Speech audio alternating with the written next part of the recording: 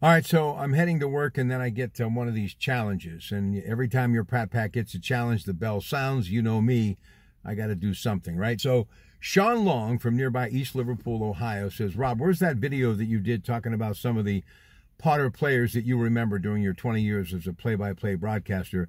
In particular, we're talking football. I said, look, I've done thousands. That playing thing is probably somewhere in cyberspace by now, right? So these are not necessarily players that rewrote the record books, but players that left a lasting impression on me during my 20 years behind the microphone from early 80s to around 2000, okay?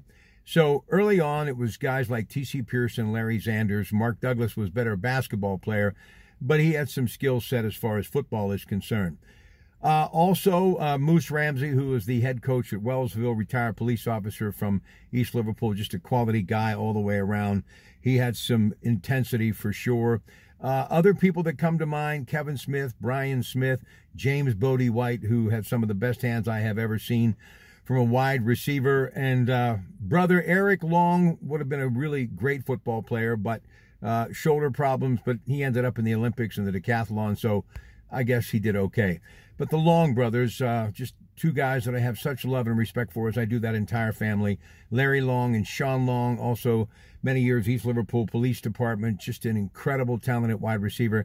And his brother, Larry, could do just about anything and had a great jump shot, too, even though his feet didn't leave the floor that much. But he did get off the ground enough to hit the net more times than not during a pretty successful basketball career as well. Now, as far as number one that I remember that truly had the skill set and really rewrote the record books, it has to be a guy that could have played in the fall foliage on any Saturday at D1 and, of course, any given Sunday. He was a ferocious defensive player. He could run with a rock with such a skill set that I have never seen before or since, and that, of course, is Robert Jackson. Now, I know you're all getting ready for your alumni weekend, of course, over the 4th of July, and the East Liverpool Hall of Fame's got some amazing thing planned. So I said, before I go into work to take on another show on KDKA tonight on the airwaves from 6 to 10, I just wanted to send out this message, all of you. And if I forgot your names, you know that you're special to me.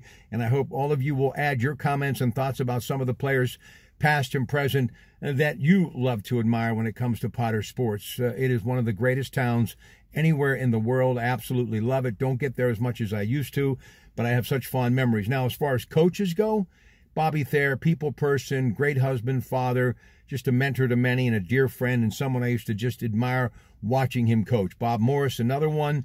But as far as broadcast partners, and there were many, they were all special to me. None more special than the late Jerry Smoke Stovall, who I think about daily. Rest in peace, my brother, till we meet again. And as Frank Dawson has said many, many times, and I always think of this when I think of him, and I think of that great community and their athletics and the alumni and everything that is that old school reunion that he wrote the book on many years ago when he started it, and that's Blue and White Forever. It's your Pratt Pack somewhere on the road in Pittsburgh saying, have a great night to all of you in East Liverpool, Ohio. Good night.